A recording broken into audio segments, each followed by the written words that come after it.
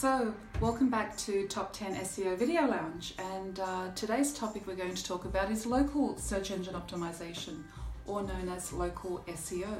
So what is local SEO? Well, it's all about being found in your geographic region. So let's say, for example, you might be in London. So London, England, people will be searching for hypnotherapist London, for example, or for Reiki healing in London, or for yoga centres in London.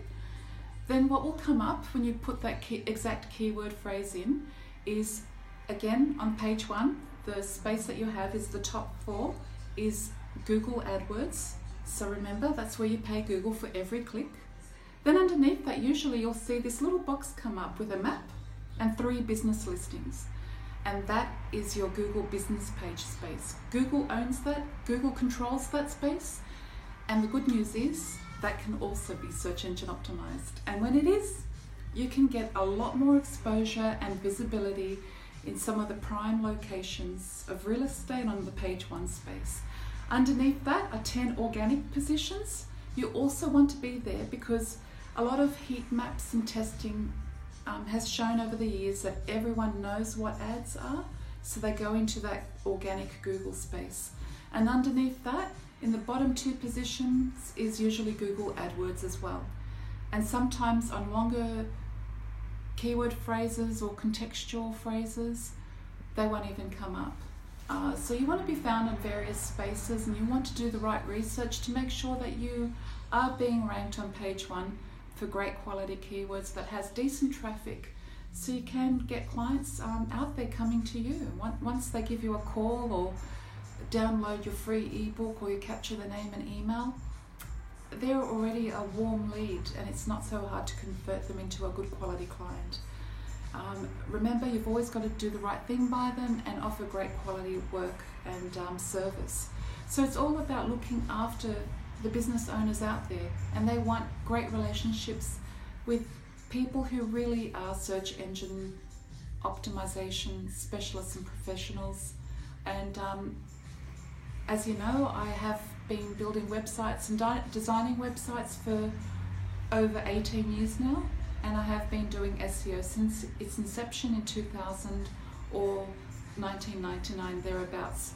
I remember when things were listed alphabetically back then from A to Z, and it was easy enough to find sites then, but before you knew it, it grew so quickly, so fast, everything got scrambled, and I knew you still had to be found. And that's when I started to write my own code, and I'm proud to say that I still have a special code that I use that works very well. It's my intellectual property. It's not easily found, but it works beautifully with the Google bots. So I find that a lot of the sites I work on, I do get them ranked very well for the clients who are serious about investing in their websites and having visibility in front of their targeted market. And research is very important in the entire project as well, in the scope, to make sure that you are getting the clients in front of the right market. And it just requires general knowledge. The fact that I was an art director for large advertising agencies before the internet was born helps a lot, because I have very good design and visual communication skills. That's where my qualifications are, with varying diplomas, and a lot of that colour psychology and the stuff that I've learnt I can apply in my real life space of developing and designing sites for clients that I still do today, and I'm happy to do, as well as the search engine optimization. And I'm forever testing that space and forever refining my methodology. So my website, Top 10 SEO, which is top10insydney.com, is only about 12 months old, and I've managed to get it on page 1 already on keywords I'm targeting, and I'm on page 2 on the major keywords that I'm targeting and climbing naturally, with the intention of being on page 1, which I soon will be. So it's all very good to see that the methodology is being constantly refined, constantly tested, and I'm very proud to say that I've got it working in such a great way and so much faster than a lot of my competitors out there.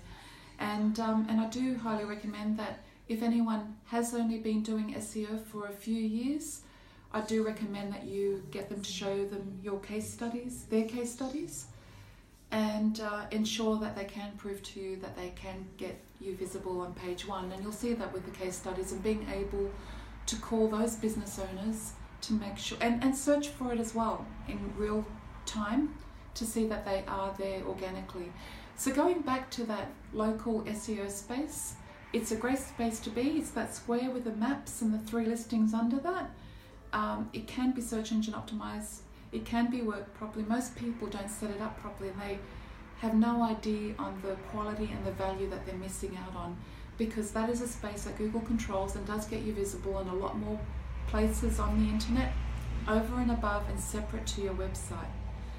So we're more than happy to help you out with that space. Give us a call or drop me an email at sanka@top10insydney.com. And the 10 that I use are the digits 10.